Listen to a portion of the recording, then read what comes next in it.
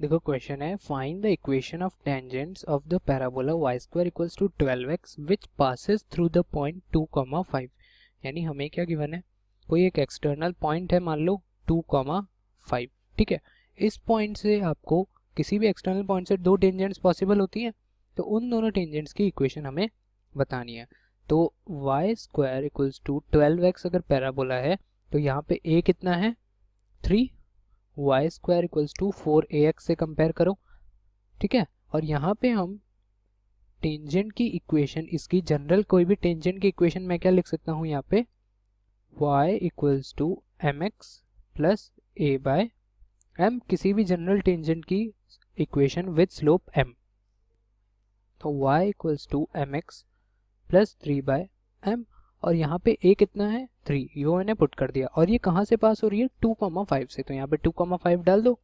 तो 5 equals to 2m plus 3 bye m, LCM लो और m को क्रॉस मल्टीप्लाई करो तो कुछ ऐसा आ जाएगा ये, ठीक है। अब हम इसको क्वाड्रेटिक आ गई, इसके 2m की वैल्यूज आएंगी, इसको सॉल्व करते हैं।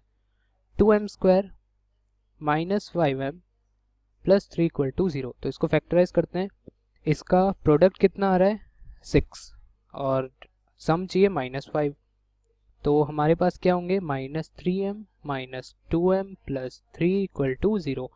फर्स्ट 2 में से m कॉमन लिया तो यहाँ पे क्या आएगा 2m माइनस 3, यहाँ से -1 कॉमन लिया तो 2m माइनस 3 इक्वल टू 0, तो ये आ गया m minus 1 into 2m minus 3 equals to 0। So m की दो वैल्यूज क्या आई 1 एंड 3/2। अब m की दो वैल्यूज आ गई तो इक्वेशन ऑफ टेंजेंट क्या हो गई, y equals to mx plus a bye m, एक तो ये हो गई और दूसरी क्या हो गई प्लस a हमारा कितना है 3/3/2, तो दूसरी इक्वेशन क्या हो गई y equals to 3x/2 plus 2, ठीक है ना। तो हमारे पास ये दो इक्वेशन ऑफ टेंजेंट्स आ गई, ठीक है। यही पूछा था क्वेश्चन में कि किसी एक्सटर्नल पॉइंट से 2,5 से हमें इक्वेशन ऑफ टेंजेंट्स बतानी थी।